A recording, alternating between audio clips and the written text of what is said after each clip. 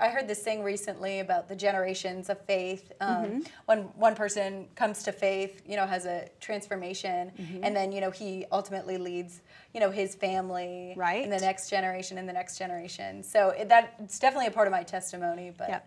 You have to come to the Movie Guide Awards. Oh, we absolutely do. And now you host and those we're Movie taking Guide we're Awards. taking less and less press in there. Yep. Places What an packed honor. with CNN and all the major press.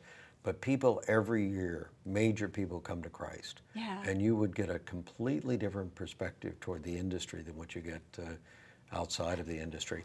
And I think I think we just have to remember, and we've forgotten that the gospel is good news. It is. It is good news. I mean, I didn't realize that I needed good news when I was living with a lot of people and doing a lot of drugs and doing, as a left-winger. Bernie Sanders should find out this story. Exactly. I hope But you're it was listening. good news because all of that was pursuing, something that was chimerical. It was like pursuing a mirage. And you get close to the mirage, if you take one more drug, you're going to feel happy. And you never get to that point. But once I found Jesus, all those answers came. It's amazing. Everything cleared up. It was just incredible power of grace.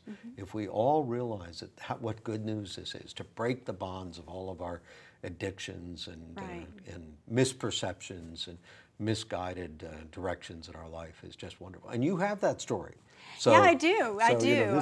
This is great. We've all been through struggles in our life.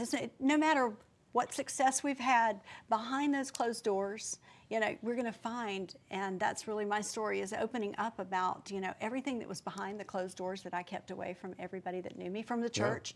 I've often said that church should be the safest place for a broken person to go, and so often it's not. So you understand exactly what I'm saying. Absolutely. We had a Put on a woman who was persona. presenting one of the awards, and she was, a body model, et cetera, and an actress.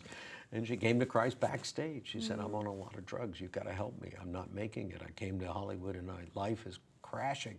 Wow. So we realize that these are human beings that are crashing and they need the love of Jesus. That changes your whole perspective.